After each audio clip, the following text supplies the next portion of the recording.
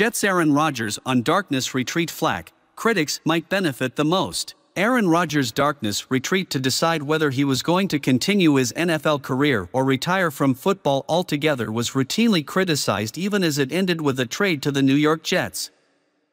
Rodgers was still a member of the Green Bay Packers at the time, but it appeared his relationship with the front office had soured enough that he was going to leave one way or the other. The four-time MVP talked about the criticism he received in the latest edition of Football Morning in America. "Listen, a lot of the things that I've talked about that I've done, people don't understand.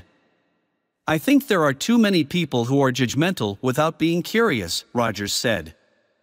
"I think a lot of those people who had derogatory things to say about it actually are the ones who might benefit the most from some of the things that I've done." Rodgers said he was in pure darkness for 5 days and 4 nights. He said that if the Packers were willing to have him back with open arms, he likely would have just leaned into that if that's what he really wanted. "If they weren't, then see what was out there," he added. "Just at least hear a pitch from another team, if that was the direction that Green Bay was leaning. And I came out and realized that was definitely the direction they were leaning. Look, it's not their fault.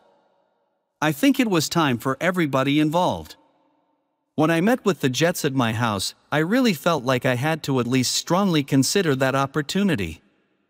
The more I thought about it and meditated on it and got back into my workouts and felt really good about where I was at and still wanting to play, then I just thought that was the best option for me and the best opportunity." Rodgers had 3,695 passing yards and 26 touchdown passes last season as Green Bay went 8-9.